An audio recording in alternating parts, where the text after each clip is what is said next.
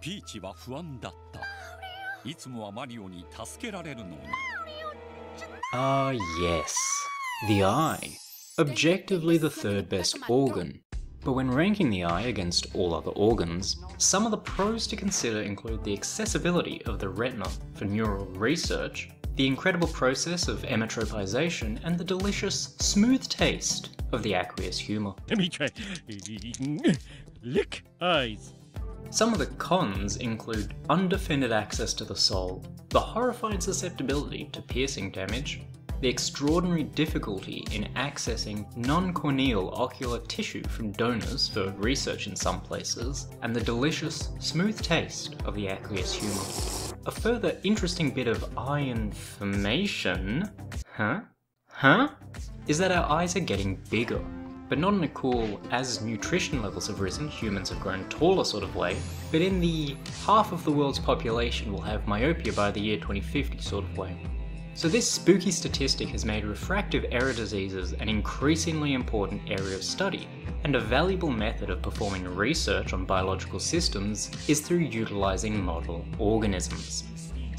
In this video we can use the eye and myopia as an example system and disease state for examining the benefits, limitations, and ethical considerations of using model organisms in research, unless we get horrifically sidetracked by some nonsense. A good place to start might be at some of the first myopia-associated experiments, where the primary impetus for research was animal cruelty, and realising there was some valuable information to be gained was serendipitous. These early experiments involved fusing monkeys' eyelids shut, and evolved to fusing other animals' eyelids shut too, like tree shrews, cats, and chickens. Once they realised fusing animals' eyelids shut was a cancelable offence, researchers moved on to using lenses and playing around with light, with only the occasional eyelid suture, as a treat. What was clear was that visual input appeared to have a very substantial impact on the refractive capacity of the eye. But the models that had been in researcher-involved eyelid surgeries formed the typical roster of species that have routinely been used as model organisms for refractive error. Apart from rodents, what you may notice are missing are some classic model organisms that you'd typically expect to see being used for fundamental biological principles or genetic pathways that may be applicable to refractive error. But you'll also notice this timeline isn't full. Around here, genome-wide association studies were developed, which allowed us to find low effect size genetic factors associated with diseases. Suddenly, there were hundreds of genes associated with myopia, and a distressingly low capacity to investigate them. There was now a need for higher throughput experiments to assess genetic components which might have only a very marginal impact on the overall disease state, for which monkey with eyelids fused, chickens living in hell, or daughter having her ocular development non-consensually manipulated with filtered lenses are not suitable. To fill this gap, we could look to other research centered on the eye, for example, other ocular pathologies or neural research. And, oh, a zebrafish! What a cute young friend!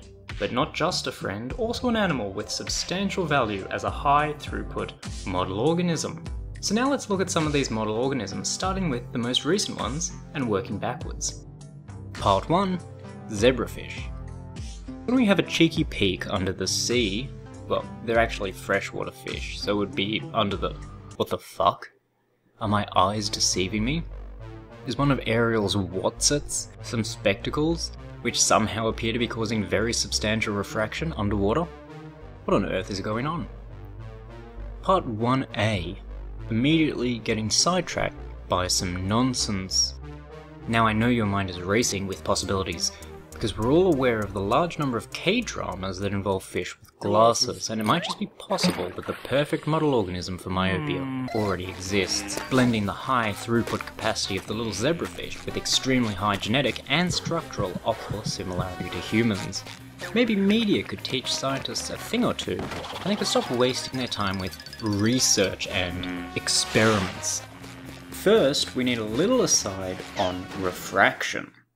When light passes from one transparent thing into a different transparent thing, it bends. And our old peepers rely upon this fact, because they evolved under the selection pressure of reality. Anyway, our cornea is where the majority of this happens in our terrestrial eyes, because light moving from air to cornea stuff causes significant refraction. However, cornea stuff and water are very similar, so effectively no refraction occurs for light moving from one to the other. However, in all our media examples, the eyes function exactly as terrestrial eyes, but in an aquatic environment. We can hypothesize whatever we want, it doesn't matter, because the observable reality is that these eyes function identically to our human eyes. In media, there are three broad categories of myopic fish that often come up. Fish, fish people, and people fish.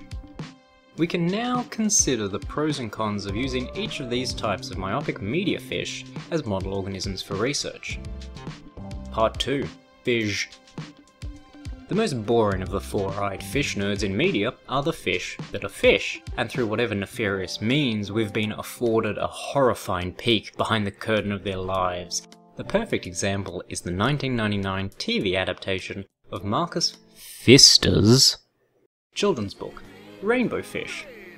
Among the cast of characters with worryingly human faces, we see a couple of spectacled fish. The most ripe episode for our purposes is episode 13, Sir Sword Goes Back to School, which to my supreme delight is available right here on YouTube.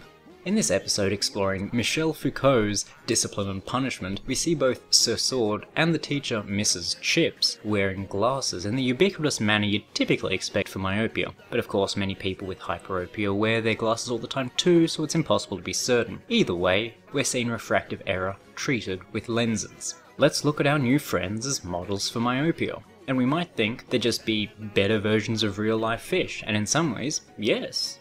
The way our fishy friends perceive their environment is indistinguishable from how we humans see our environment, meaning that their eyes are likely functionally identical, accounting for the environmental differences, which is huge. Now if they have all the benefits of real fish, we might have a perfect model organism.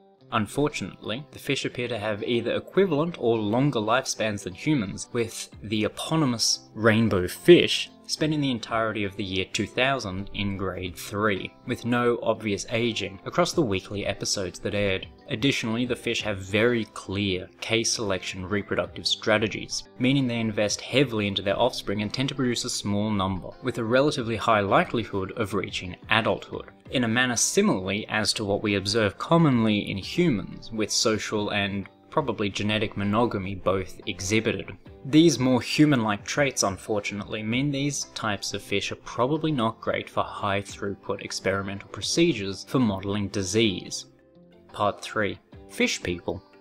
What this video has metamorphosed into is obviously complete nonsense. But one thing that adds to the silliness is that the fish and the fish people are effectively identical in each of their respective texts. They're just people. So too are their ocular form and function. So what this means is, for determining suitability for modelling disease, all we care about is the reproductive capacity, and maybe ethical constraints.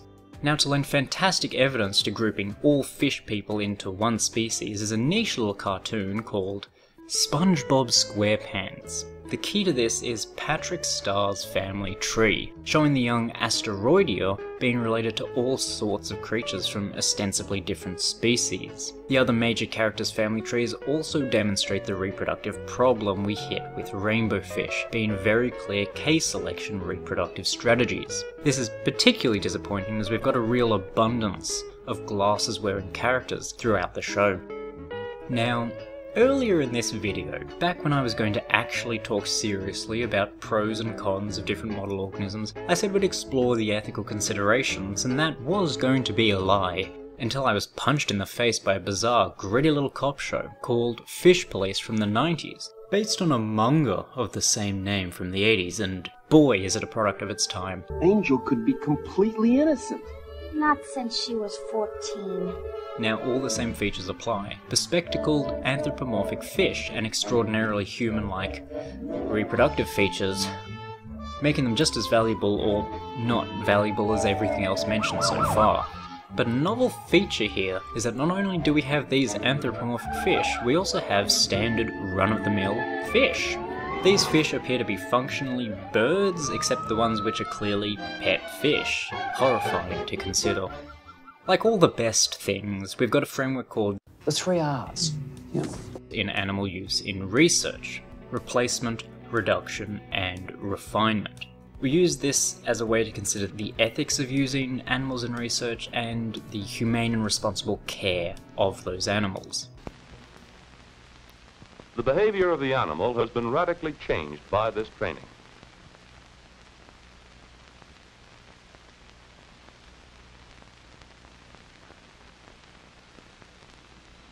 Refinement refers to methods which we don't care about here. Reduction is an important statistical consideration to ensure validity without waste. Again, we don't care about it here, but the one we care about is replacement, where we try to achieve similar outcomes without using animals, for example by performing in silico experiments.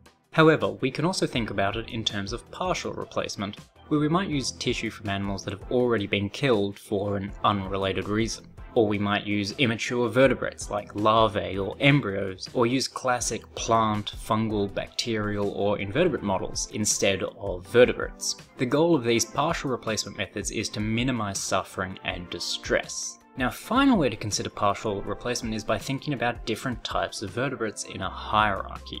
When we talk about using something like a fruit fly instead of a mouse, most people think that's a reasonable replacement. But is replacing, say, a macaque with a mouse also reasonable? How about replacing a mouse with a fish? Different people would probably find different lines where a replacement could be considered reasonable.